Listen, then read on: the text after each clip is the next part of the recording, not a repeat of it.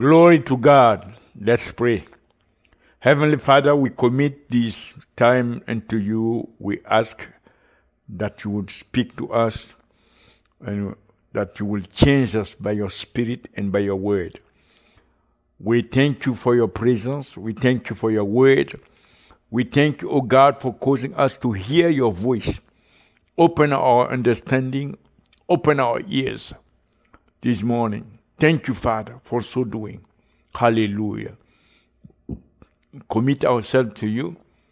Unless you speak, we have no word. And we give you the praise in advance for all that you will do. In Jesus' name. Amen. Amen. Jesus, before leaving the disciples, he made a promise. And that promise is from the Father. And we read that promise in Luke chapter 24, verse 49. And behold, I send the promise of my Father upon you. But tarry ye in the city of Jerusalem until you be endued with power from on high. Hallelujah. What a promise. What a wonderful promise. Glory to God. We see here the Father is involved. He is the one who is doing the promise. Jesus is the one who is sending the promise. And the promise itself is the person and the power of the Holy Ghost. Glory to God, according to Acts 1 verse 8. And this promise of the Father is so capital for Christianity, for all of us, for our destiny. The Father and the Son and the Holy Ghost involved in this one because down here on earth, there are certain things that we will not be able to face until we receive the power of the Holy Ghost. There are situations, circumstances, we will be facing adversities where it will take the intervention from heaven. And God, knowing our limitation and our weaknesses, as way before, even in old time, established that he will have a covenant in which this promise will be fulfilled. And we can see that covenant according to Isaiah 59, verse 20 to 21. According to Isaiah 59, we read, And the Redeemer shall come to Zion, the Redeemer, and unto them that turn from transgression in Jacob, said the Lord. As for me, this is my covenant with them, said the Lord.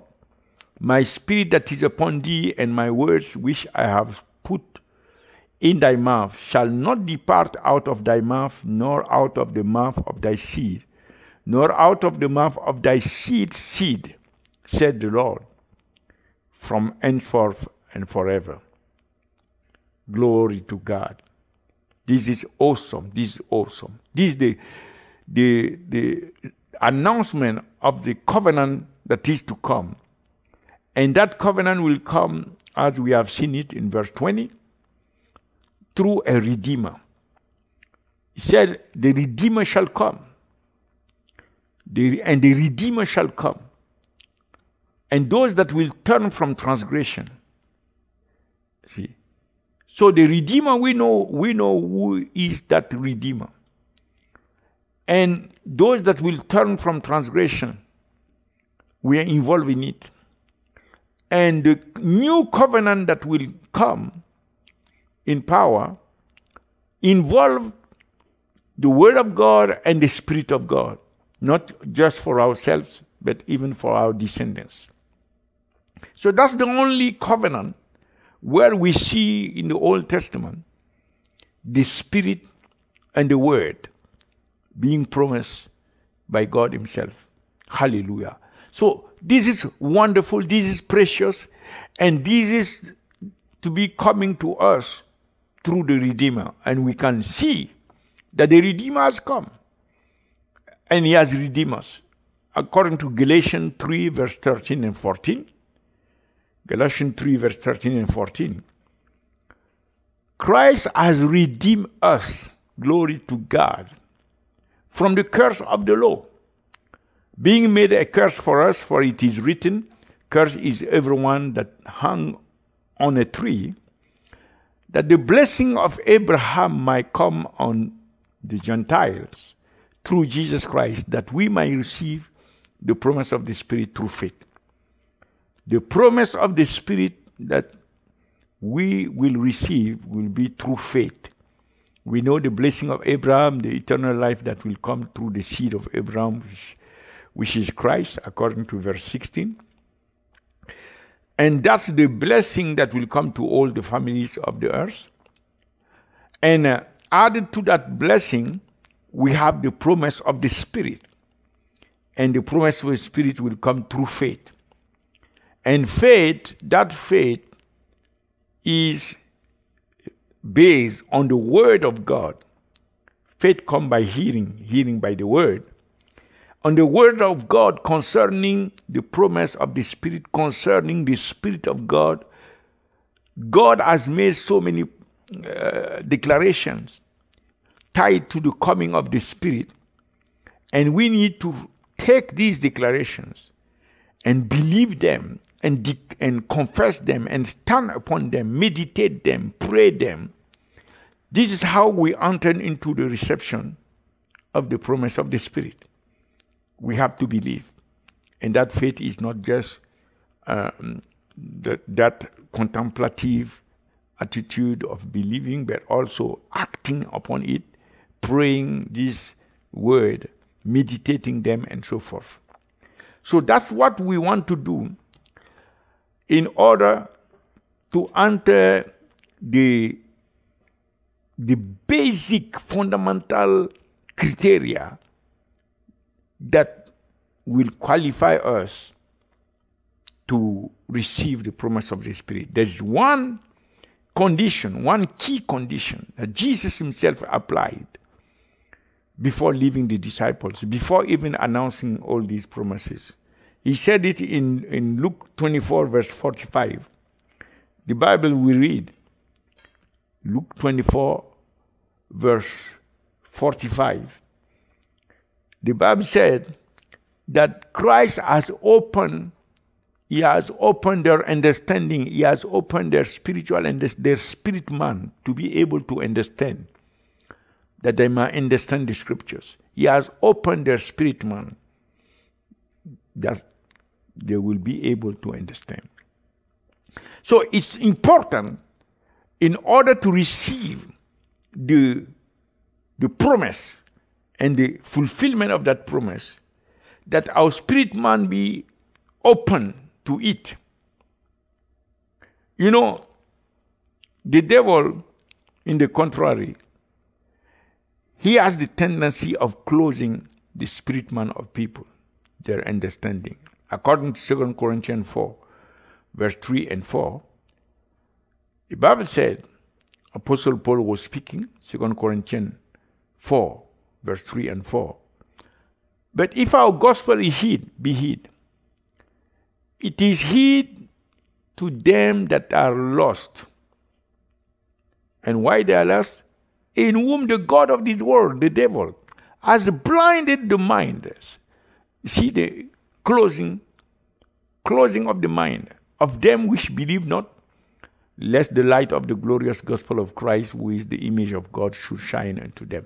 So the devil is in the business of closing the minds, of preventing the people from receiving the promises, the gospel, the light, from receiving the word. He's closing the mind, close the spirit man.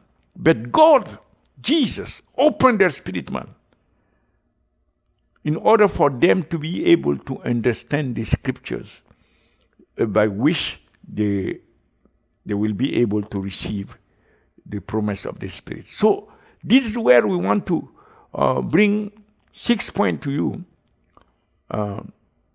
6 points to help us having to get our spirit man open so that the promise will be able to receive it, the effusion of the Spirit and the closing with the power. So the first point is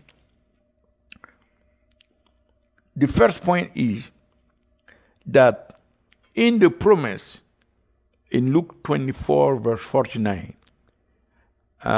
we have to take this into account. It's very important.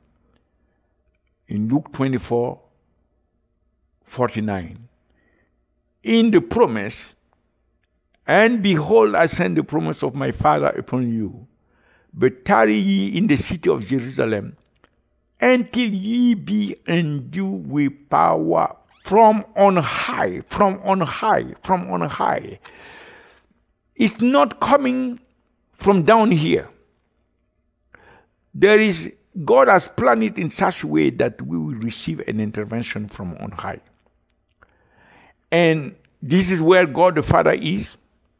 And Jesus has already said that when we pray in Matthew 6 verse 9, Matthew chapter 6 verse 9, Jesus indicated that after this manner, therefore, pray ye, our Father which art in heaven, hallowed be thy name. So the Father is on the throne in heaven. So we must be looking toward the one who has made the promise, who is in heaven. The Son, who is the one who sent the Holy Spirit, is sitting at the right hand of God the Father. We can see that in Acts chapter 2, verse 33. When he went in heaven, he sat at the right hand of God the Father. Acts chapter 2, verse 33, we read, therefore, being by the right hand of God, exalted, and having received of the Father the promise of the Holy Ghost, he has shed forth this which ye now see and hear. So Jesus, when he went into heaven, he sat at the right hand of God the Father in heaven. This is clear, and we have so many verses speaking about that. And the Holy Spirit will come from heaven to tell you that we have needs down here. And I can say spiritual needs. That it's only the intervention of the Holy Spirit that can satisfy these needs. Only what heaven will do down here can satisfy these needs. And we need to be conscious of that.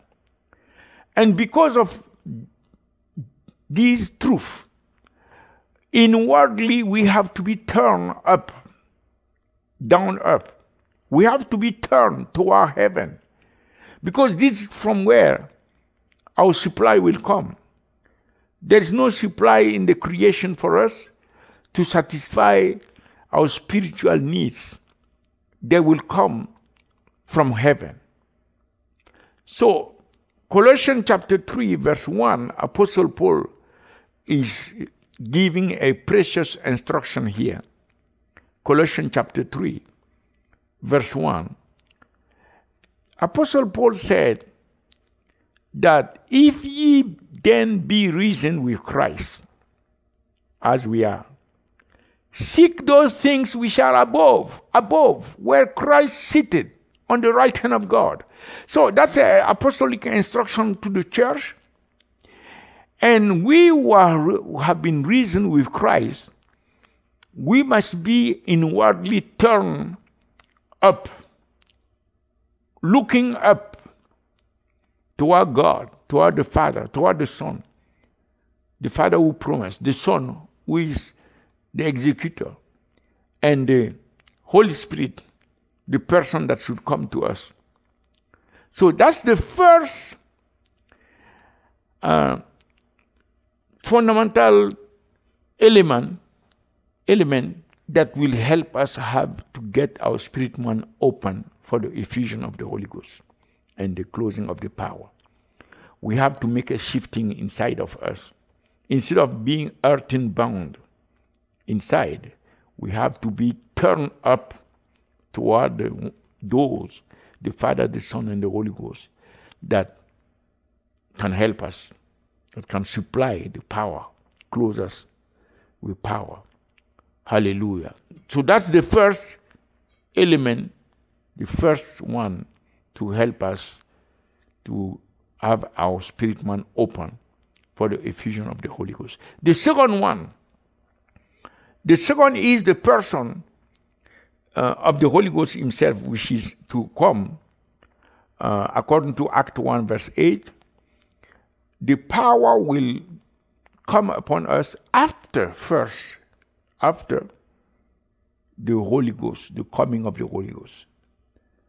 Act chapter 1, verse 8.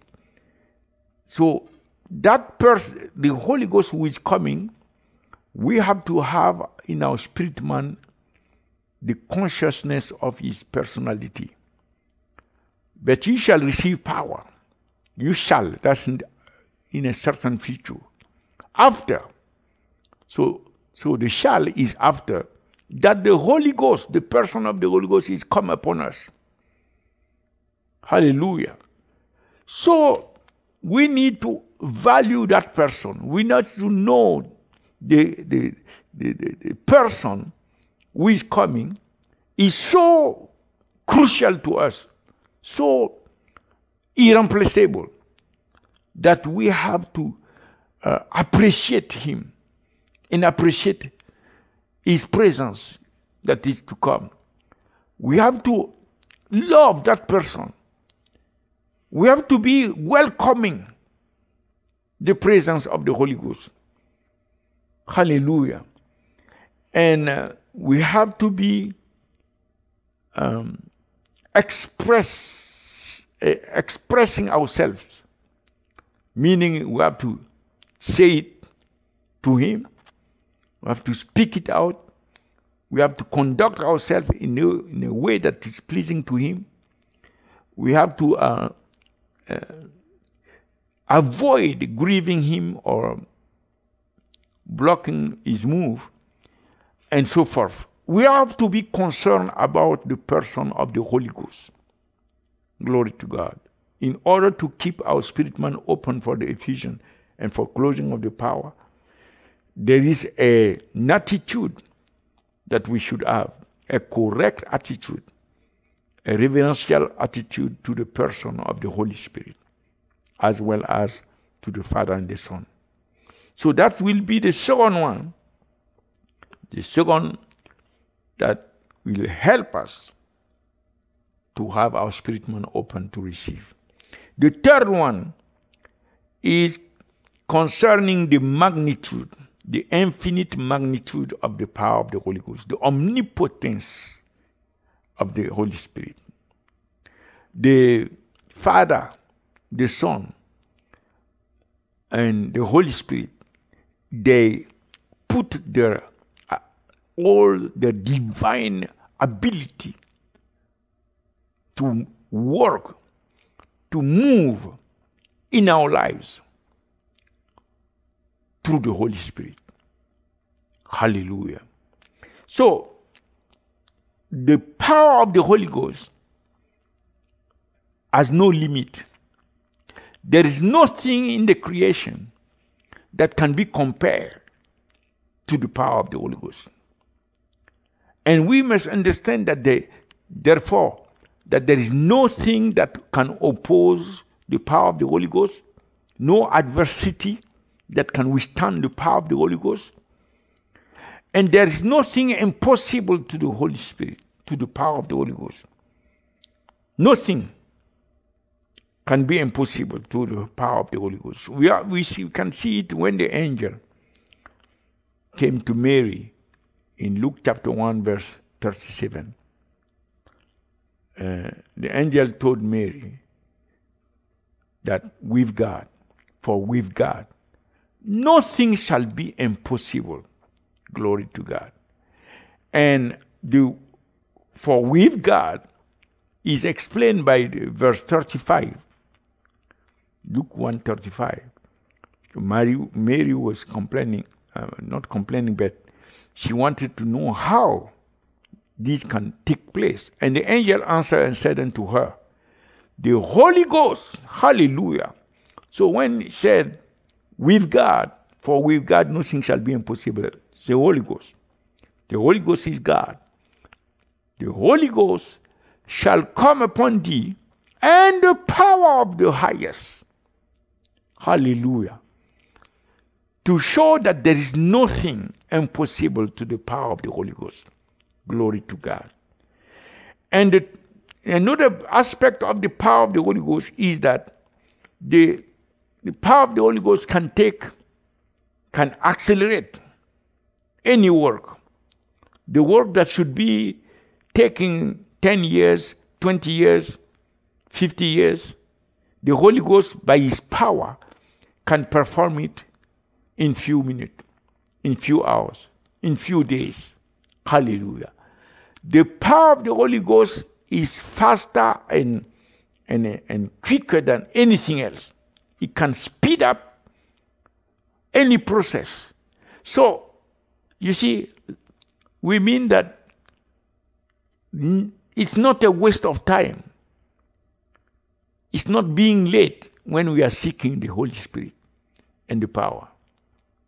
Because everything can be accelerated by the power of the Holy Ghost. You remember even in old time when Ahab went before Elijah, Ahab took off to go to Jezreel in the chariot before Elijah. And Elijah was still praying. But when the Spirit came upon Elijah, Elijah arrived in Jezreel before Ahab. So seeking the power of the Holy Ghost or waiting on the Spirit of God is not a waste of time. It can speed up everything. And the fourth point is, according to Matthew 5, verse 6,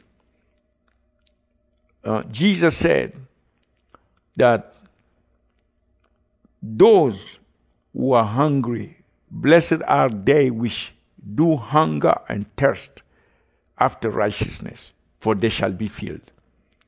For they shall be filled.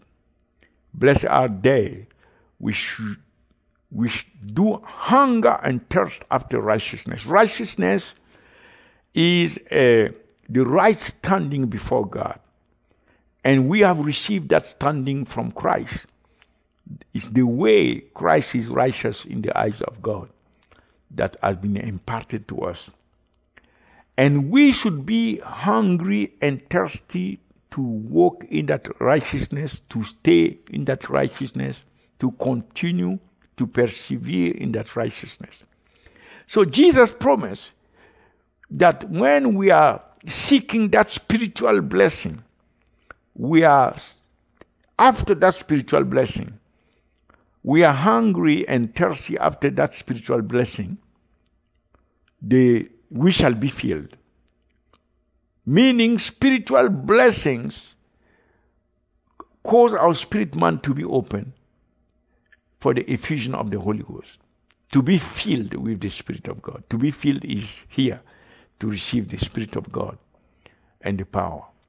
So, we can see the details of it, as we are saying, in Isaiah 44, verse 3. Isaiah 44, verse 3 clarified this point. He said, for I will pour water upon him that is thirsty. So you see, Jesus said those who are hungry and thirsty. So this one is thirsty, and the thirst is the condition here to receive the water to be poured upon.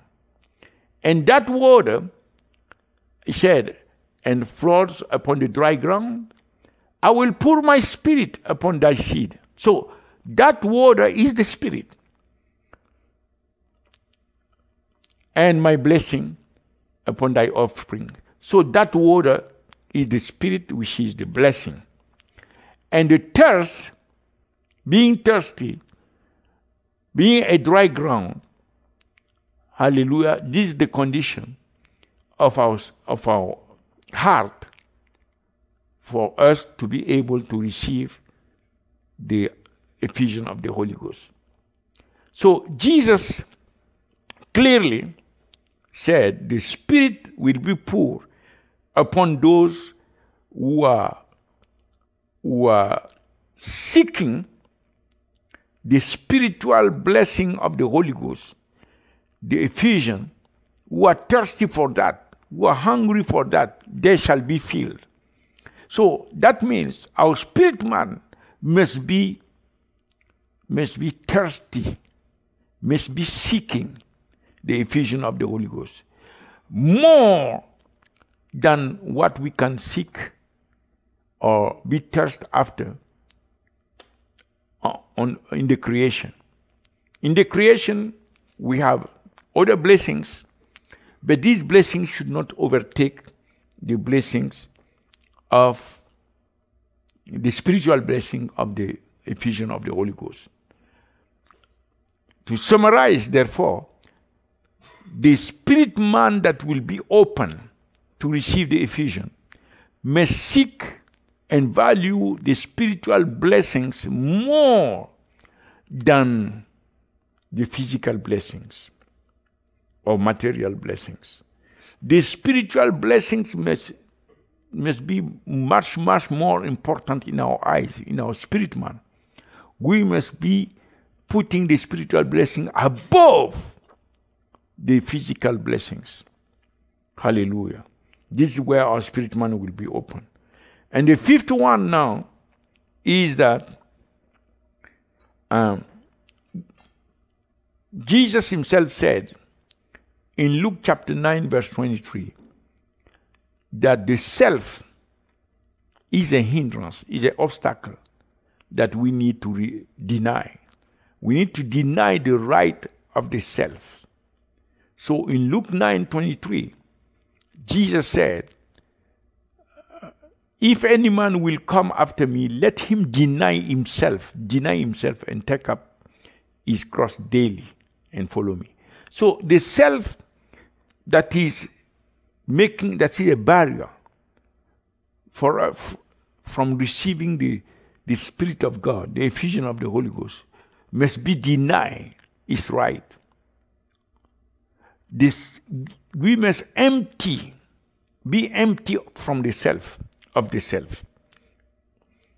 We must empty.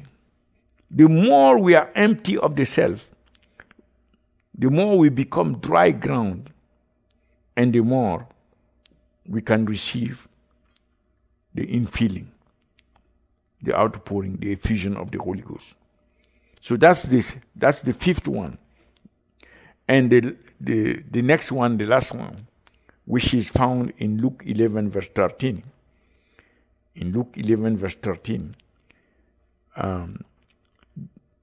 it is written, if ye then, being evil, this is Jesus speaking, know how to give good gift into your children. You see, before he said, if your child asks a bread, you not give him a stone. Or if he asks you some other things, you do not give him he said, son shall ask a bread of any of you that is a father. Will he give him a stone? Or if he asks a fish, will he for a fish give him a serpent? No.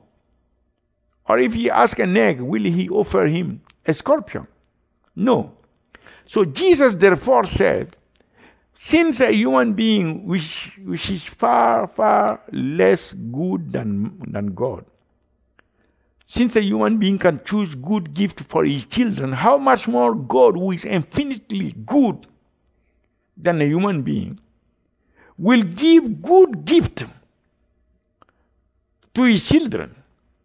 Meaning that if we ask the Holy Ghost, as it is suggested here, how much more shall your Heavenly Father give the Holy Spirit to them that ask him? If we ask the Holy Spirit, We must know that the Father will give us the Holy Spirit. He will not allow any other thing, any evil spirit to come to us. It's impossible. God is good to us. He's good even before we know it. And while we're yet sinners, He demonstrates His love to us, according to Romans 5, verse 9. That Christ died for us while we're yet sinners. So God is on our side. The Father wants our good, and He will always give us good things. He's good in Himself. He's graceful. He's merciful, and He will always answer us by giving us the Holy Spirit when we ask the Holy Spirit. So, we see that the effusion of the Holy Spirit is based on different aspects of the Word of God that allow our spirit man to be open to receive that promise.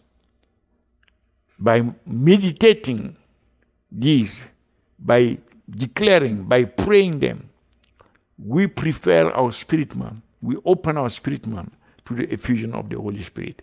We must yearn for it. Hallelujah. So we want to pray. We want to pray. Father, we thank you so much. For you are the one way before we even come to know and know your grace and your love and be transformed. You are the one who have promised a covenant in which you will give us through the Redeemer your word and your spirit forever, even to our descendants. And as the Redeemer has come in the person of your Son, Jesus Christ, and has redeemed us, and so that we may receive the blessing of Abraham and the promise of the Spirit by faith, Lord, today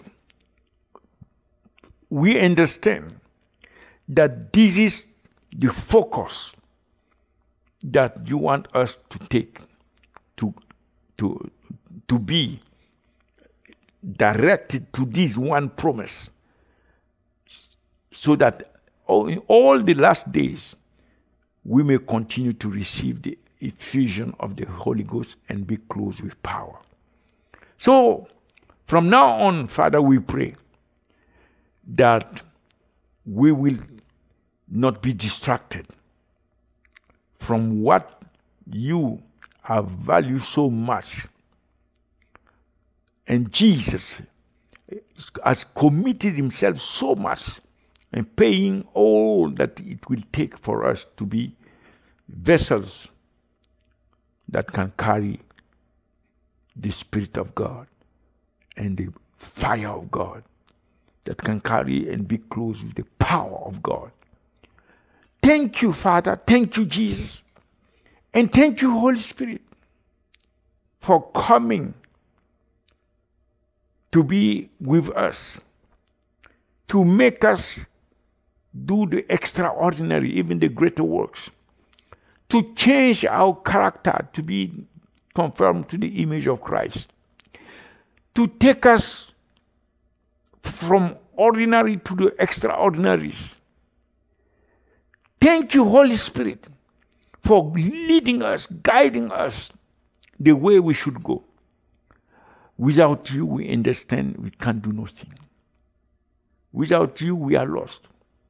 We thank you for causing all the provision of God through Christ to be manifested in our lives. So from now on, we believe and trust you that we shall walk in your power. We shall walk in your guidance. We shall be filled by you. And we pray right now that everyone that is watching, may the power of God close you. May you receive right now the effusion of the Holy Ghost. Father, fill everyone right now by the power of the Holy Ghost. Close your people right now. Let your fire come upon each one right now. Close us with your power in the name of Jesus Christ. Thank you for so doing. Hallelujah. In Jesus' name. Amen. Amen. I want to pray with those who want to surrender their life to Christ. Yes. Declare with me. Say, Lord Jesus, I believe in my heart that I'm a sinner. And if I was dead in my sin, I would have gone to hell. But because of your love for me and because of your grace, you came on the cross, you paid the price for me, you redeemed me from all condemnation. And you even died, laid down your life for me. And I thank you and I acknowledge your sacrifice, the blood that you shed, your life. The third day, God has raised you from the dead. And you are sitting at the right hand of God the Father, interceding for me. So from this day on, Lord, I open my heart to you. And I invite you to come into my heart. And I receive you right now as my Lord and my Savior. Thank you for saving my soul. Thank you for making me a child of God, a member of the family of God, born again. And from this day on, Lord, I want to know you more and to serve you. Thank you, Jesus. Hallelujah. In Jesus' name. Amen. Amen. We continue to invite you to what the Spirit of God is doing at the mountain of prayer 24/7 that He has established. And He continues to bring the nations, and together in the unity of the Spirit, we are traveling, praying for the revelation of Jesus Christ to the souls, the billions of souls around the world who are still in darkness. That the Spirit of God will reveal to them the Lord Jesus Christ and convict them to repent. And we pray against anything that exalts itself against the knowledge of Christ. We pray for the revival of the church, the empowerment of the church to be able to declare the gospel with demonstration and to testify effectively that Jesus Christ is the Lord and the Savior of the world. Hallelujah. So we ask and invite you to continue to come to the mountain of prayer. Let us all over the world come together so that the King of Kings, the Lord of Lords, the one who shed his blood, will receive the reward of his suffering. In Jesus' name. God bless you and keep you. The Lord cause his face to shine upon you. The Lord be gracious unto you. And the Lord give you peace. Shalom. Until next time. Bless you.